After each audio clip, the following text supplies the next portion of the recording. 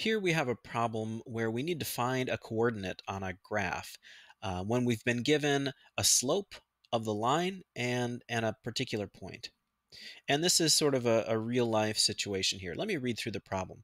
It says, suppose that the monthly cost of a long distance phone plan in dollars is a linear function of the total calling time. So here we have the cost of the plan on the y-axis here, and here we have the calling plan on the x-axis. So as the calling time goes up, the cost of the plan goes up. That makes sense. It says when graph, the function gives a line with a slope of 0.13, and we're going to come back to that and what that means. The monthly cost for 40 minutes is 1342. So this is the point they're giving us. So we've got a slope, we've got a point, and it says what's the monthly cost for 45 minutes of calls. So if I call 45 minutes, what's the cost going to be here? That's what we need to find out.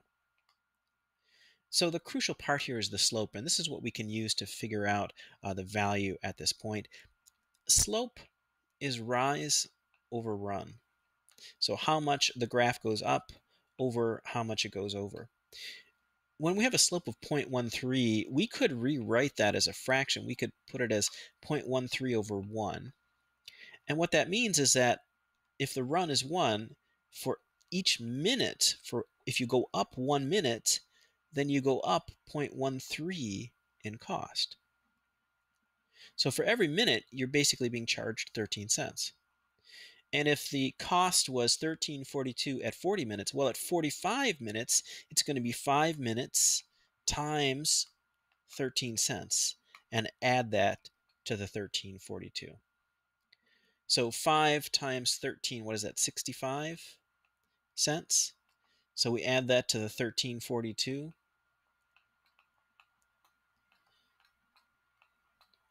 and we get $14.07 for the cost of the plan at 45 minutes.